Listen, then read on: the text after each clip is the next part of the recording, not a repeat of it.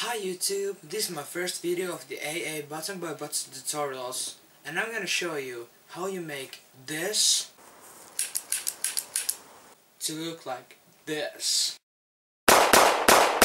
Pretty cool, huh? Okay, let's get into After Effects.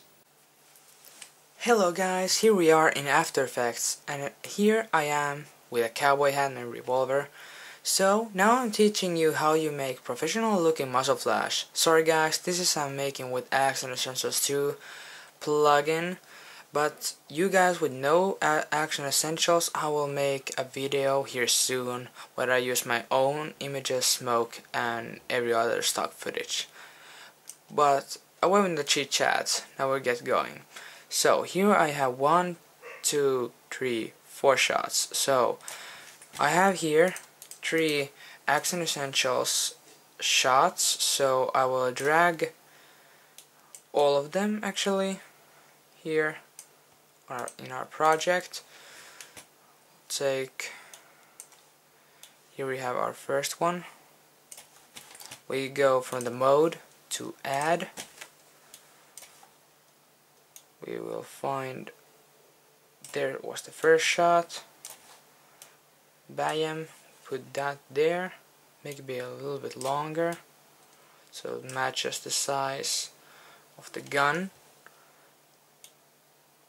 There comes the second, so we take our second.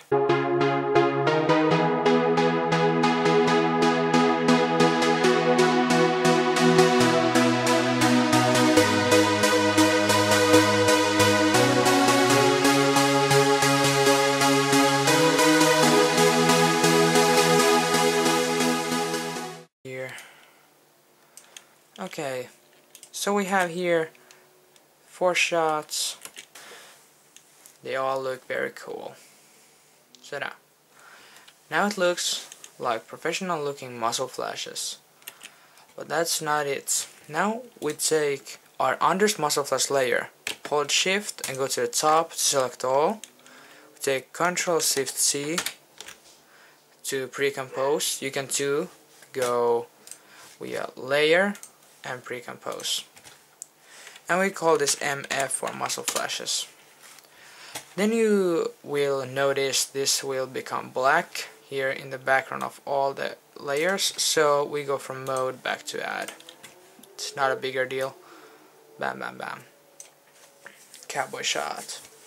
Okay, next we'll put some effects on the character, which will be me.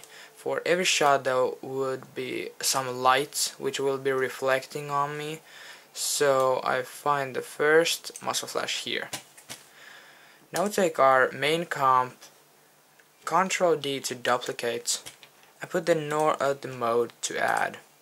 This will make the all layer add. Then I go with G, or just click on the pen tool. I will mask now really fast around me.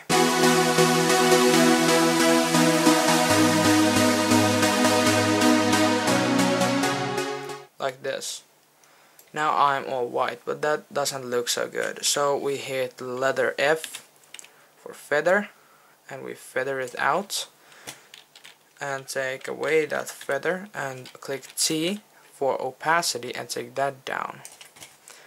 Then we simply make this 1 frame long.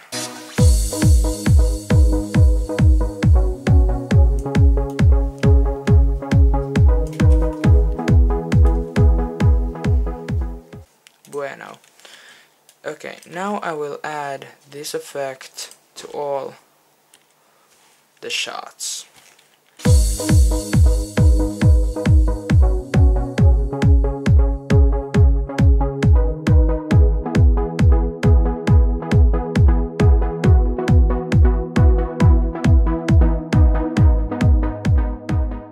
Right, so now we have lights which will be reflecting our shots. We're soon ready. There's one thing I want to help you guys with. In theory, this is kind of it. So I will now select all the comps, and I take just where we have our add lights, Shift and pre-compose them to light up like this. So now we have our shots, so we will have this, well,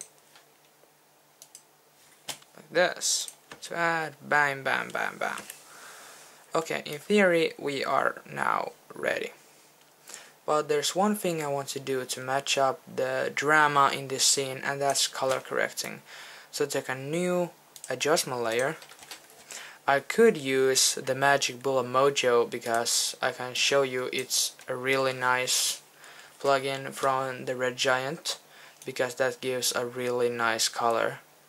But because everyone of you doesn't have it, so I will make a video there where I'm making this my own muzzle flashes.